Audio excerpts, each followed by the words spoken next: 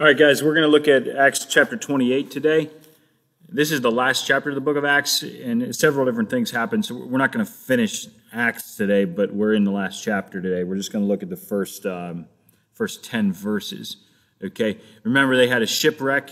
All of chapter 27 is basically the story of what survives a shipwreck, and everything else doesn't. Looked at that yesterday. So chapter 28, they float to shore. They swim to shore, whatever. Here they are on shore. And we were brought safely through, verse 1, when we learned that the island was called, we then learned that the island was called Malta. The native people showed us unusual kindness and stuff. It's cold, it's rainy, so they built a fire. Okay, Paul is gathering sticks. Verse 3, Paul had gathered a bundle of sticks and put them on the fire. A viper means poisonous snake, came out because of the heat and fastened onto his hand. When the native people saw the creature hanging from his hand, they said to one another, "No doubt this man is a murderer." Though he escaped from the sea, justice has not allowed him to live. Okay, they think, he's a prisoner, and God, the gods or whatever are going to kill him. Justice is going to kill him with the snake. However, he shook the creature off into the fire and suffered no harm. They were waiting for him to swell up or suddenly fall down dead. But when they had waited a long time and saw no misfortune come to him, they changed their mind and said that he was a god. All right, it's superstition. I kind of chuckle about it, but it's sad. In that neighborhood, verse 7, there were lands belonging to the chief man of the island named Publius. He received us and entertained us hospitably for 3 days. It happened that the father of Publius lay sick with fever and dysentery. Paul visited him and prayed and put his hands on him and healed him. When this had taken place, the rest of the people on the island who had diseases came and were cured, and they honored us greatly. When we were about to sail, they put on board whatever we needed. All right, so that's what we'll look at today. Remarkable. I mean, they survive the shipwreck. They're building a fire. Paul gets bitten by a poisonous snake. I mean, it's just this random little miracle that just pops up here. Everywhere Paul goes, he's a missionary. Everywhere he goes, he looks for opportunities. He takes opportunities to share the gospel, to heal, to speak God's word. When he's on a prison ship in the middle of a storm and it's falling apart and ready to sink, guess what he's doing? He's telling them about Jesus. He's telling them what to do. When they land and a poisonous snake bites him and he's healed, he'll go heal somebody else. The snake bit his hand. He laid that hand on this guy who was sick and dying, and it's healing. So instead of spreading poison and death, when it touches Paul, the poison and death falls off and burns in a fire. Paul lives and spreads healing with the same hand. It's a small little example of the miraculous power of God, that where God goes, what is death gives life. Death spread through all men because one man sinned, right? Because of Adam. In the same way, righteousness now spreads. Jesus lays hands on leprosy, on lepers, and instead of them spreading leprosy to him, he spreads his healing to them.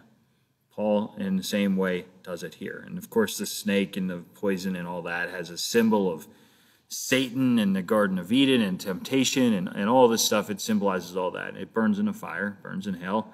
And meanwhile, Paul is out spreading the good news of Jesus. All right? And they honored him greatly. They're there for 3 months. It doesn't say that a lot of people came to Christ. It doesn't say that a church was planted there. But 3 months that's kind of a long time for Paul to be sitting in one place. So I don't know exactly what happened. It seems that a lot of people on the island who had diseases were cured. All of them who had diseases were cured. Sounds to me like the good news was being preached. Sounds to me like the gospel was being spread here, right? Are you ready? Are you ready to spread the gospel anywhere, anytime? In the midst of a shipwreck, and you're homeless, it's cold, you're on a strange island you've never been to, and here's a chance to teach people Jesus. Are you ready for that? Are you prepared for that? What holds you back? What stops you? you're just waiting for everything to settle down and cool off a little bit and get your mind straightened out, and then maybe we'll have time for this. I mean, Paul doesn't have a day of rest, man. He doesn't even. It's one thing to the next. He's a prisoner. He's on a ship. It wrecks. He hits land, and a snake bites him, and then he's laying hands and healing somebody. He always wants to advance God's kingdom. I said he doesn't get a day of rest. That sounds like he doesn't take a Sabbath. I assume he's taking his Sabbaths. I assume he is. Doesn't really give a ton of detail about that. I don't know. It's a side issue anyway for me right now. He is eager to get the gospel out. He doesn't care that this was unplanned, that this was not what he had in mind. He always wanted to go to Rome. Now he's in a shipwreck on the way to Rome. Well, whatever. Guess I'll just be a minister of the gospel where I'm at. While he's on the ship, he's a minister of the gospel. Doesn't matter that he's a prisoner. It doesn't matter that things aren't going the way he would have intended. The gospel's being spread. What does it make? What difference does it make how it's being spread? What difference does it make if it matches up to his personal preferences? All right. I don't know if there's a clear, direct application here. I guess if you get bitten by a poisonous snake, use it for the glory of God, right?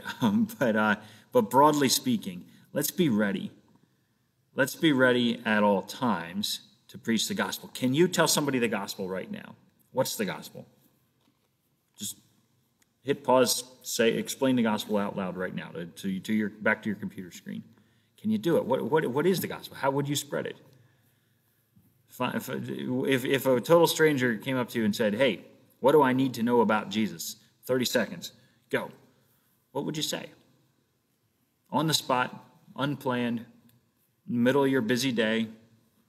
You got a lot of things on your mind. You got 100 things on your list to do, your to-do list. What's the gospel? Go for it. Are you prepared? Are you ready to do it? The gospel is good news. It's not a ministry. It's not a program. It's not a church. It's news. Do you ever spread the news? Do you say, "Hey, did you hear what President Trump did at the thing? Did you hear about the riot that broke out? Did you hear about the coronavirus thing? Whatever. We got so much news right now. Did you hear about?" Everybody shares the news. Everybody talks about the news. Everybody knows the news. Everybody spreads the news. All right? The news, the good news. What's the good news? The eternally good news that will still be good in 1 trillion years after everybody else is dead and gone and today's news cycle is over. That's why it's called a news cycle. It just goes on and on. It never really ends. But the good news stays the same. It's not going to be new news tomorrow. It's not going to be updated and yesterday's story is obsolete and we found out more facts and it turns out that wasn't. No, the good news, the gospel is eternally valuable. And can you share it? Can you spread it? It's news. It's not meant to be complicated. It's meant to be news. Okay? There's forgiveness of sins. It's available. Repent of your sin. Ask Jesus to forgive you. And in Jesus' name, he died for you. He took the penalty of your sin and he offers you eternal life. Give your life to Jesus. Repent of your own life. Turn yourself in and give yourself to Jesus. And that's the gospel. It's good news. It's great news. It's incredible news. I said it just kind of matter-of-factly here because I'm kind of teaching it to you or something maybe. But can you get excited about it? Does it excite you? Is it good news? Is it really exciting news? Because typically we share good news. Typically we share bad news too. Oftentimes I think we're so eager to share bad news. Oh, did you hear the latest coronavirus numbers? So blah, blah, blah. We get all nervous about it. Let's spread some good news. Let's know it. Let's spread it. My goodness. Eternal life. Eternal life is available. It's just free because Jesus died for you. You don't have to feel guilt. You don't have to feel anxiety. You don't have to feel worry, frustration, nervousness, any of the inadequacy, and I'm nobody, I'm useless, the world hates me, whatever nonsense. You don't have to. It's good news, guys. It's good news. It's exciting news. Jesus loves you, Son of God. The Son of God lives, he's alive, he came to earth, he loves me, he died for me. That's exciting.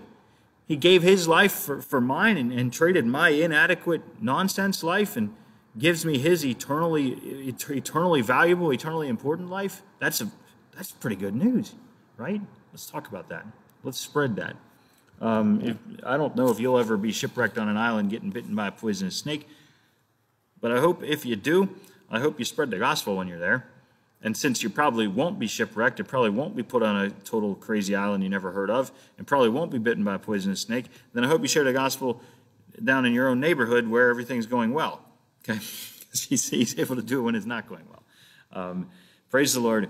Let's get the gospel. Let's spread the gospel. Let's spread the good news. God bless you.